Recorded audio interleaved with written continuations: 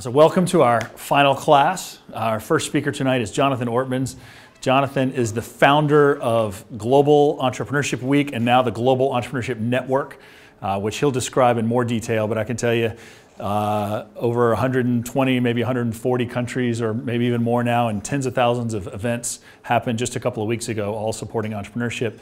And he's working all year round to promote entrepreneurship around the world. He has an entrepreneurial background of his own, having founded a company when he was 19 years old, and also worked in Congress for many years, or for a few years, and then has been engaged in policy issues related to entrepreneurship for a long, long time.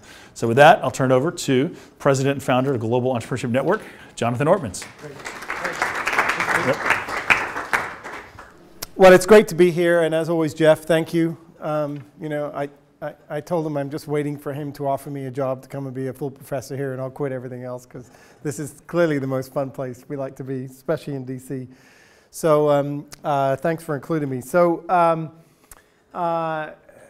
as Jeff mentioned, I've got a little bit of experience to share here. I've had 2 startups, I've had 2 exits, both of them, one in the United Kingdom in the microchips field, one in the US in the communications arena. But I'm an economist by training, so for my sins, I spent a few years on Capitol Hill, so I've also had some experience with this government topic. And in fact, Jeff, I was thinking maybe I'm picking up on this conversation and think it may be a good place actually to start a little bit of our conversation. I want to go flip straight to something, and I'll come back to some of the other things that I'll talk a little bit more about in my discussion. But I think the thing about government is really, really exciting, because one of the things that we're witnessing is, as we all know, getting government to change is like getting an oil tanker to turn around. You know, it takes a long, long, long time. We always like to make fun of bureaucracy. But one of the things that we have getting to operate now in 160 countries is a little bird's eye view of what entrepreneurship is doing to societies, including government. And we are seeing a rapid transformation in the attitudes of the public sector towards entrepreneurship. It all began a few years ago when we would have a hearing on Capitol Hill here in Washington, D.C., and I noticed congressmen going up to Silicon Valley types saying, my daughter would love to get your autograph. And then I knew that they really wanted the autograph for themselves. So there was this rock star thing that started to build in, and it was around the valley at that time. But then we started progressing in a much more different way. So as you know, my background is also that I work for the Kauffman Foundation, which is a philanthropy based in Kansas City, that like all great foundations, were created through the endowment of an entrepreneur giving money. But unlike almost all the other foundations, we concentrate on studying and understanding entrepreneurship. And one of the things that we've witnessed, for example, over the last year and a half, is the massive scaling of the number of mayors that come to our Mayor's Conference on startups and entrepreneurship.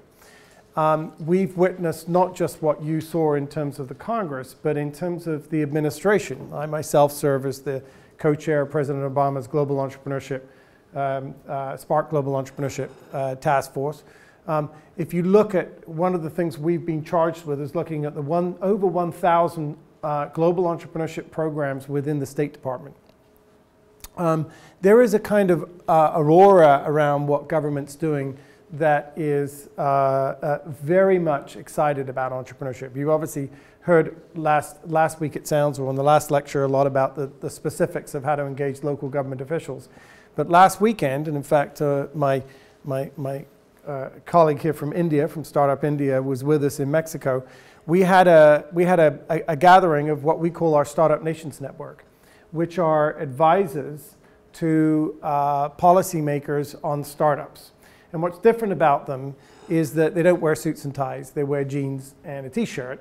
And some of them are working for the government, some of them aren't. But they are essentially focused on how do we come up with a way that we can help make government more savvy about startups, but also how do we come up with a way whereby we can help government talk to us. And one of the things that we witnessed in the United States is this clash of cultures. And it wasn't just around the old-fashioned culture of business saying government should stay out of this, leave us alone, just less regulation than less taxes. That's the sort of 15-year-old standard talk you heard about the relationship between business and government. It's a lot different because now the relationship has become government, traditional universities, and corporates trying to understand as institutions the culture of a bottom-up grassroots movement that's shaped around the world. As we all know, we see the world now not as a bunch of nations, but as thousands in the entrepreneurship world, as thousands of startup communities across national boundaries. And so what we're really seeing now is this, shall I say, rapid enthusiasm. We get to witness it at the Kauffman Foundation because we get requests all the time. In my office here in DC, we have governments coming to visit us every week, and they've all got the same question, which is, we're pouring money into trying to understand how to help startups, but we're seeing a declining rate of new firm formation in our country. What are we doing wrong? Or what do you think we should do in how to measure the performance of our ecosystem? We had a visit from the mayor of Buenos Aires who came to see us and said, will you come down here with a team and help us figure out the methodologies for measuring the performance of our city's entrepreneurial ecosystem? And basically we got busy and we kept saying, it's going to be really hard for us to come down, carve out 2 weeks to come down and really help you. Of course, last Sunday, he just got elected president of Argentina. So we're sort of, his message through his staff guy was, so does this mean you'll come down now? Now I'm head of state.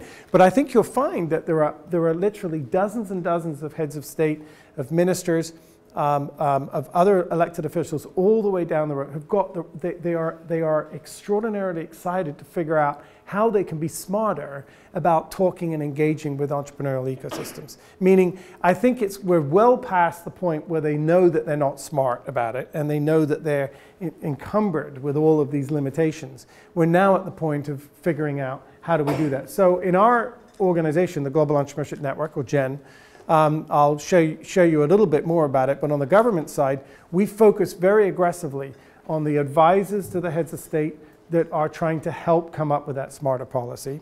We focus very aggressively on figuring out how do we get all levels of government smarter about figuring out how they measure their engagement. So I think the general message is time is washing away this cultural barrier. And a lot of the time, frankly, we start by in Africa, for example, there are 52 shared workspace hubs that are in our network. And one of the things we have them do is to invite their ministers to come and to spend a day just working in the hub. We say, don't give them lectures, don't give them paper, just tell them, come sit here.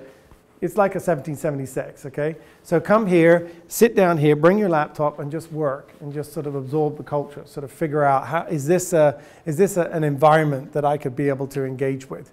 And so I think we're seeing eventually this cross-fertilization of the cultures, and I think you'll see the power of government much more effectively leveraged.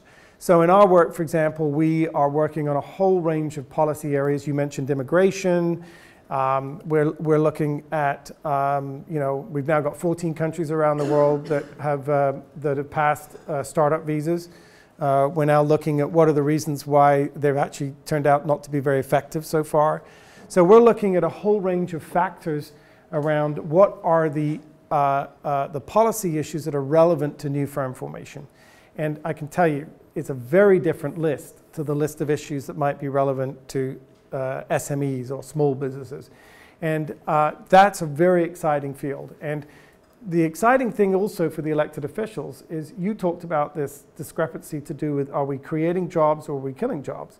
Well, one of the things that really lit the candle for this in Washington, D.C., from our perspective, was at Kauffman, we were able to get out there and look at data from the Bureau of Labor Statistics and show that over the past 25 years, all of the net new jobs have come from firms less than 5 years old.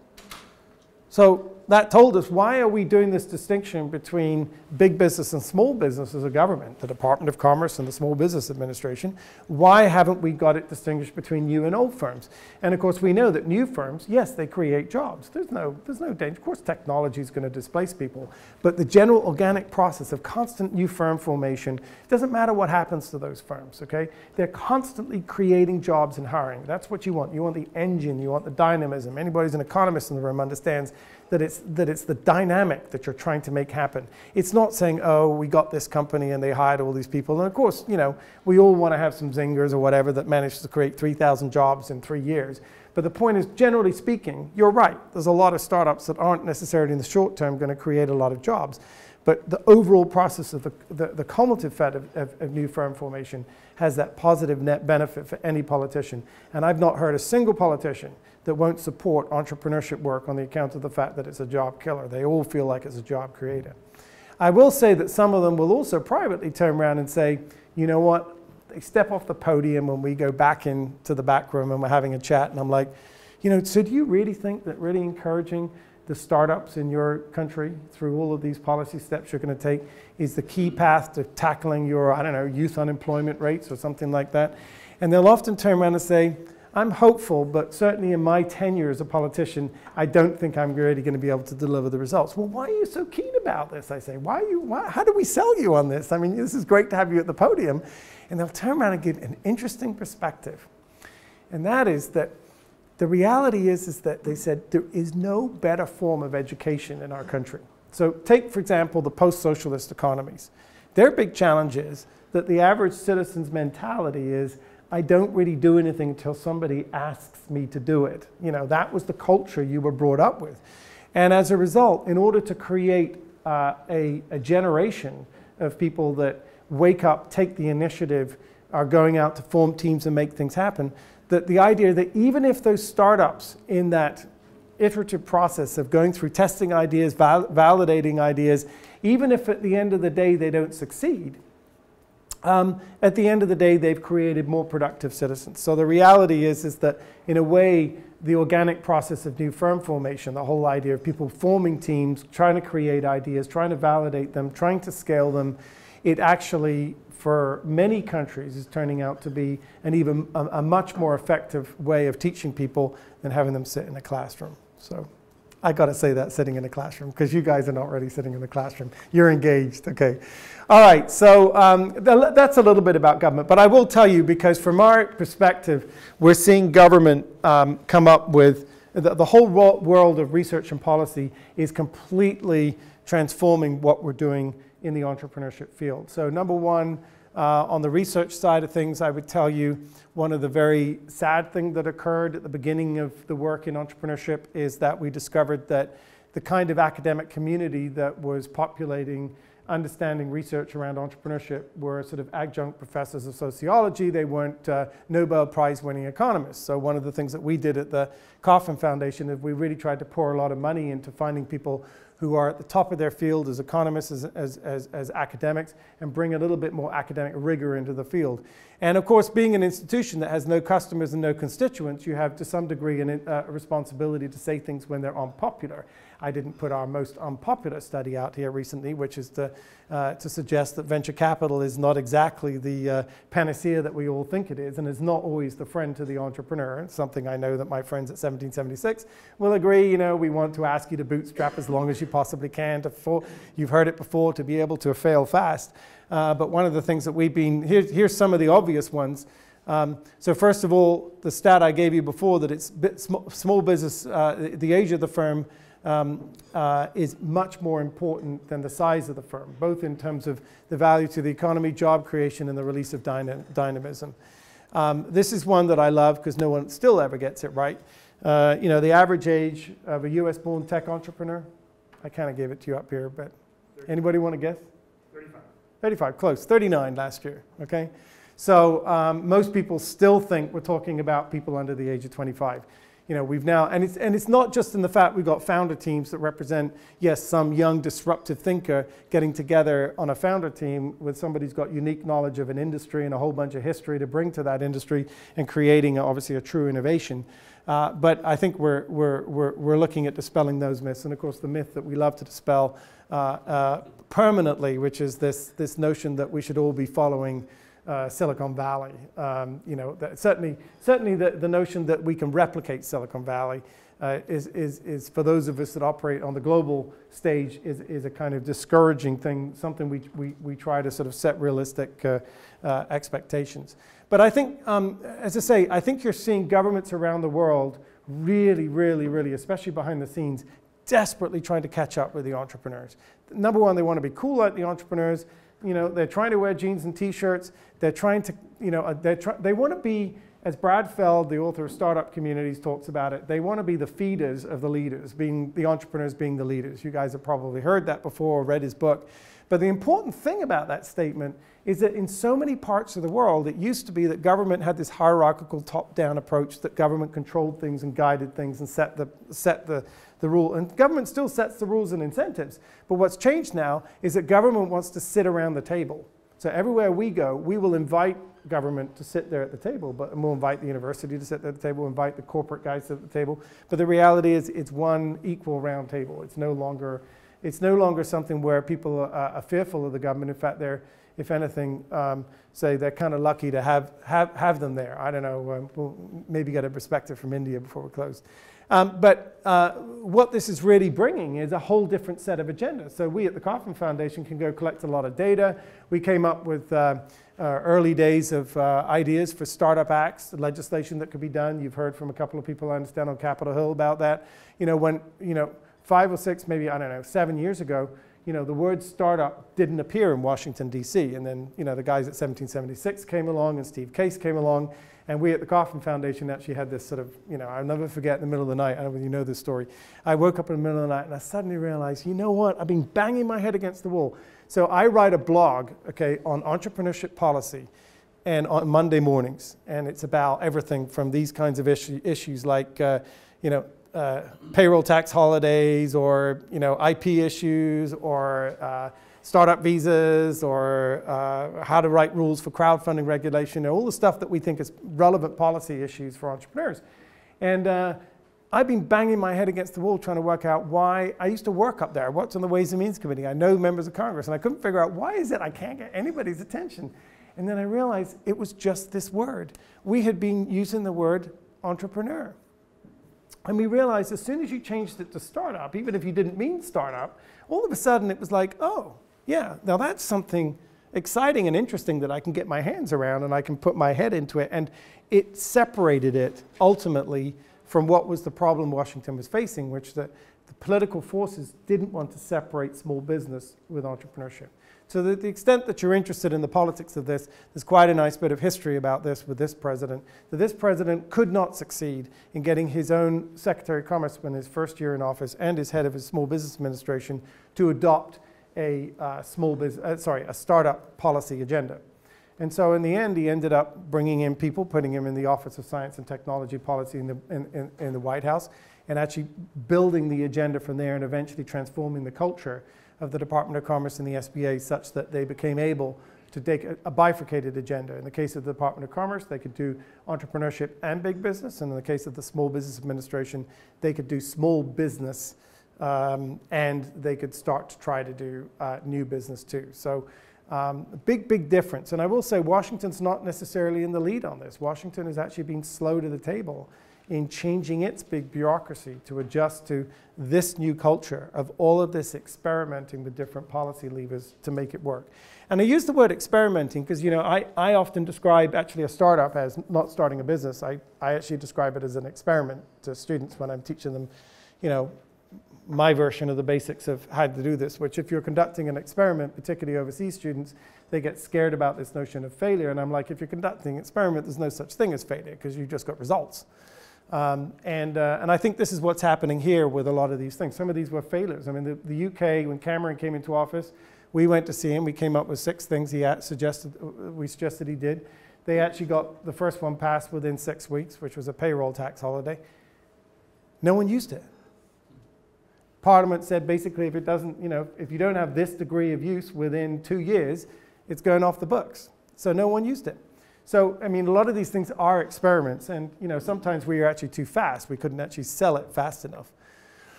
So, here's what we're trying to do to kind of address this issue of what we see is the challenge, which is we've seen an explosion of programs, but still in most countries a declining rate of new firm formation.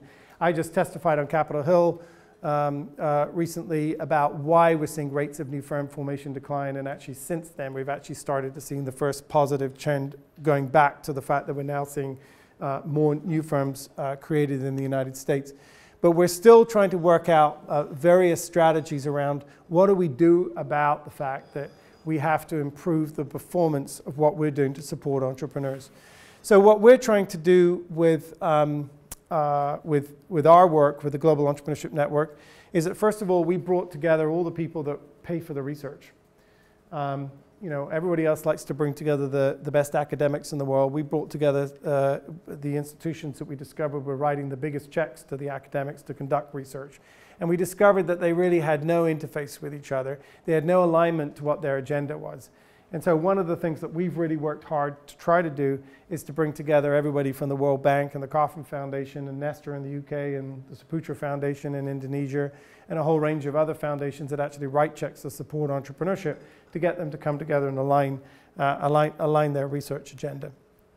As I mentioned last week in Mexico, under the patronage of the President of Mexico and the economic minister there, we had our Startup Nations community, which, you know, for us will be this growing group. It doubled in size this year to 60 countries of people that are interested in figuring out smarter policy, guided by research that can be demanded of our Global Entrepreneurship Research Network. We're also doing a variety of other research products. We have an index that measures entrepreneurial performance across 130 countries. And we are, on top of that, let me just see if I can find this slide, we are figuring out how to roll out new research products. So this gives you an idea of how we look at the global entrepreneurial ecosystem. And the critical thing here, and Jeff has heard me say this before, and I'm sure all the guys at 1776 when they're running the Challenge Cup or looking at their federation of networks would tell you the same thing, and that is that our experience in working in 160 countries now, we've been running this thing called Global Entrepreneurship Week for a number of years, which is essentially a big celebration to try to increase the number of people that are taking an interest in the field. And I think we were part of the overall effort to try to have that global revolution. And I think now we have very few countries, whether we're working in Libya, Venezuela, Myanmar, any of these countries where, you know, people told us we would get a frosty reception. We really think the entrepreneurial spirit is well and truly lit in every part of the world. And we're in 160 countries, we could be in more, but I will tell you, there really isn't anywhere where you can't embed entrepreneurship. It's extraordinarily exciting. But what we recognized in this effort was that we needed to do something that would figure out how do you treat the global entrepreneurial ecosystem as one entrepreneurial ecosystem. Because we discovered that as we began to bring people together for live gatherings, that the common culture that they shared across all of these startup communities was something that was remarkable, but not really being leveraged. And you know, you guys have all heard of Startup Weekend. There's an example of how you could bring up Startup Weekend all together. And just like with our community overall, you could put them all in the room, switch their passports around, send them home, and with the exception of some language issues, they would fit right back in. They went right back into the pocket in that community. And as a result, we found exactly the same thing. So what we've been trying to do on the research side, on the program side, and on the side of bringing together clusters of entrepreneurs to be able to look at that as one global entrepreneurial ecosystem. And the primary driver of that is that we think that we can do something that's bigger than the sum of the parts. We've already got evidence that that's occurring in certain arenas.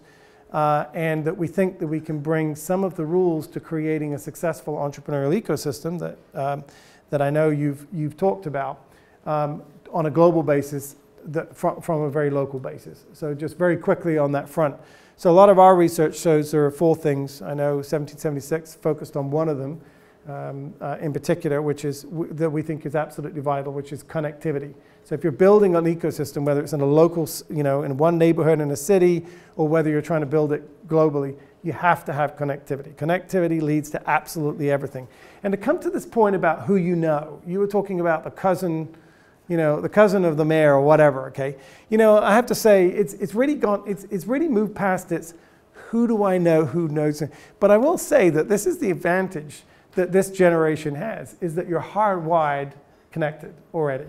And building communities is part of the homework that you do. And so it is who you know. And almost anything you need as a startup is going to be 2 or 3 degrees from separation. So you may not know the congressman. And by the way, you don't have to know the congressman or the senator. I mean, actually, most members of Congress really have very little power to do anything as individuals. But you're going to know someone that knows how to be able to figure out how to get something done. And that's what you got to focus on. Who are going to be your change agents in different sectors? You can't become an expert on the Congress. You can't become an expert on every local and state regulatory matter. But you can certainly figure out who would I talk to who would know how to be able to do that. So you're building your communities as startups, and you're building so that connectivity is everything to us. It's everything around. It's where you're going to find your funders. It's where you're going to decide whether you should pivot on your product. It's where you're going to decide whether or not you're going to have a regulatory risk further down the road, all of these things, your community. And the reason is because entrepreneurs now don't sit and absorb. Entrepreneurs now pull stuff. They pull it from electronic sources, they pull it from the communities, and they pull it from the shared workspaces that they collaborate in. And so right now, all you need to be doing is working out, all entrepreneurs have to be able to do, is to figure out how to build these communities. That's why a lot of people call it community building. Okay, the second thing is, of these 4 things that we're trying to build into the ecosystem is connectivity. We're obviously very big on that. We're also trying to build density.